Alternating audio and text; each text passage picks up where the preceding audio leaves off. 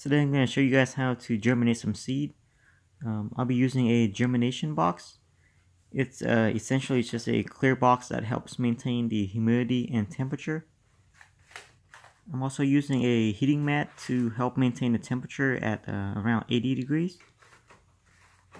I'm using 1.5-inch rock wool cubes. These are great for hydroponics, but they also work well in soil. You can just transfer them directly into the soil. The cubes cost about 8 cents each, but I'll put a link to the parts I'm using in the description below.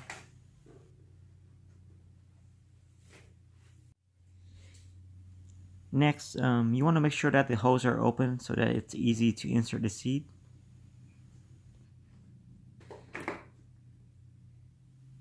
Pour water over all of the cubes and make sure they're all wet. I'm just using standard faucet water. It's not hydroponics water or anything like that.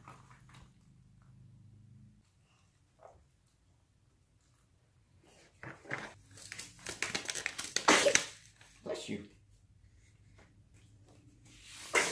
Bless you. Now you can insert the seeds into the cubes. Usually I put a few in each cube. You can remove the excess one later when it starts to grow.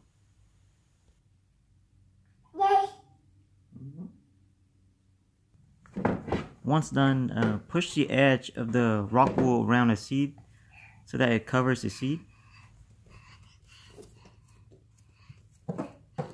Give it a final watering.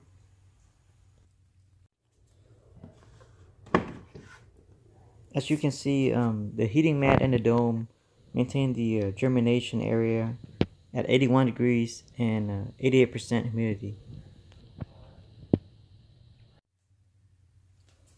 Alright, here's what it looks like after just 2 days.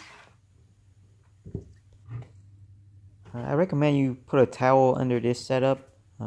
Condensation tends to drip over the edge and down to the floor.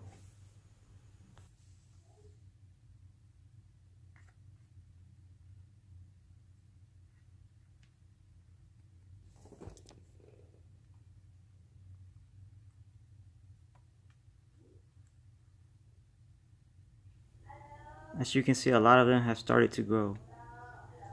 Now it's a good time to remove the excess ones.